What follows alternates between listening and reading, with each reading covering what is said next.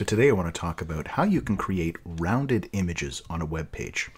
So I've got this sample page that I put together where I've got a series of cards, I've got some CSS doing the rendering, building the layout, and each of these cards has an image in it. Now I've used CSS to make the images fill 100% the width of every one of the cards.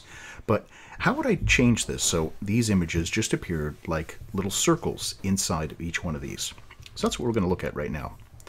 If we open up this style here, or actually just before I jump into that, if you're looking to get images, this is a great place. Randomuser.me, you can get a bunch of free images for that, or there's actually an API that you can use to create user data and some other things.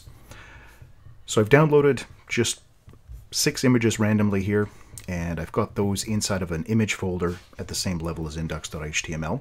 If you look in the description, you'll see a link to the code gist where I've got the images and the HTML file. You can download those and recreate what we've got here.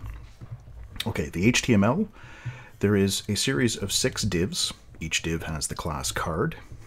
This isn't a keyword or anything, it's just the class name that I gave it.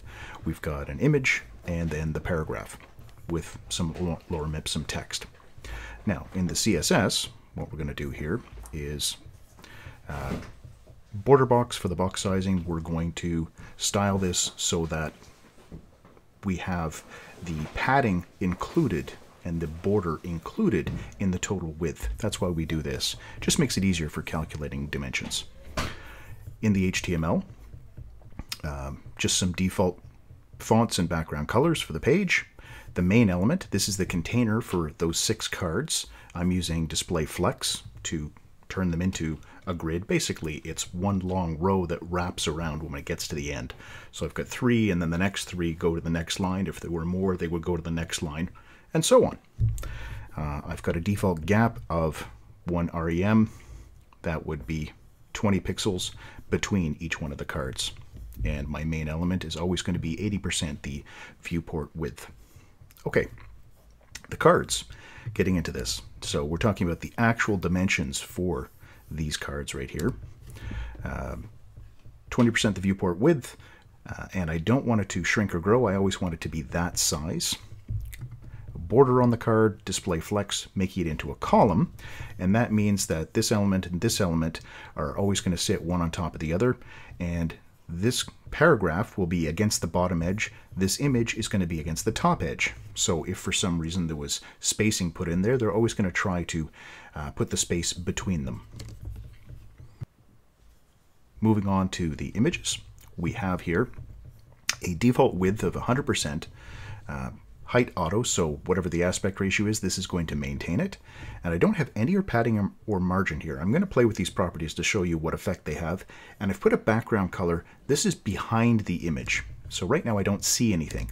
But if I were to change this, if I was to come in here and say, with my padding, I'm going to add 2 rems, so 40 pixels worth of padding. Now I get to see the blue.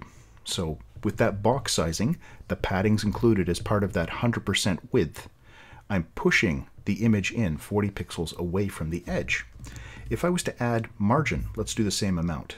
We'll say 2 rem margin. I can't push in on the sides. The margin on the left and right is just going to spill out. It's going to go outside this box because of Flexbox, because we've got the width set to 100%. So it's taking up 100% of the card. Margin's going to go out beyond that. Padding, margin on the bottom, padding, and margin on the top like this. So moving on to that rounded part. If I want to round things, we can say here that I'm going to use border radius. This is the property that we want.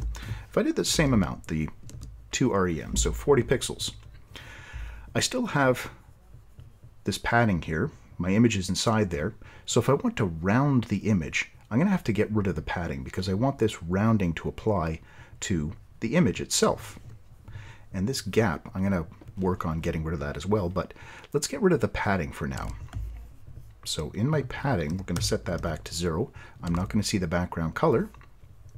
There's the rounding. And if I was to change this, instead of 2 rems, so 1 rem is 20 pixels, that's my default font size. 2 rems, 40 pixels, So if I was to go from this edge in 40 pixels and from the bottom in 40 pixels, that point to right here, that radius is 40 pixels. That's the radius of the circle that I'm creating here. All right, let's change this from that to 50%. This will measure the size of the image and make it 50% of the image. That's what gives me the circle.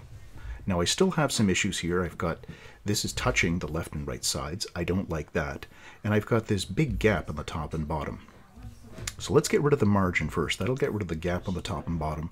And then we can work on evenly spacing it all the way around. All right, so margin, we'll set it to 0. All right, now I've got no gap anywhere around, but I don't like doing this. It's not a good design if you are having images that touch the edges of background color changes, or if the images are touching text. That's just a bad thing to do. So we want to bring this image in without having to use padding or margin. So how am I going to do that? Well, the width. If I change this to 80%, now I've brought it in, so I'm 80% of this width. The height is auto, so it's automatically going to be the same height, but I don't have margin. So I do want to put back a little bit of margin on the top and the bottom, but I want to make sure it's the same as this. Now, with what I'm doing right here, my width is 80%. What was the width of the card? 20% of the viewport width? Well, if I'm 80% of that, it means I've got 10% on either side. 10% of this would be 2 VW, 2% of the viewport width. So my margin, if I say 2 VW, 2% of the viewport width on the top and the bottom, and then nothing on the left and right, the width on the left and right, that's what's going to give me the proper width. And we can say margin auto here. I mean, we are saying align item center to center the image, but I'm going to say margin auto as well here with the 2% on the top and bottom. Now I have I have what I'm looking for. I've got this image, it's made into a circle, it's centered, I've got the same amount of space on all 4 sides, and that's our end product. That's what we were looking to do. So I hope that makes sense. If you have any questions about what I put together here, feel free to leave that in the comments down below. And as always, thanks for watching.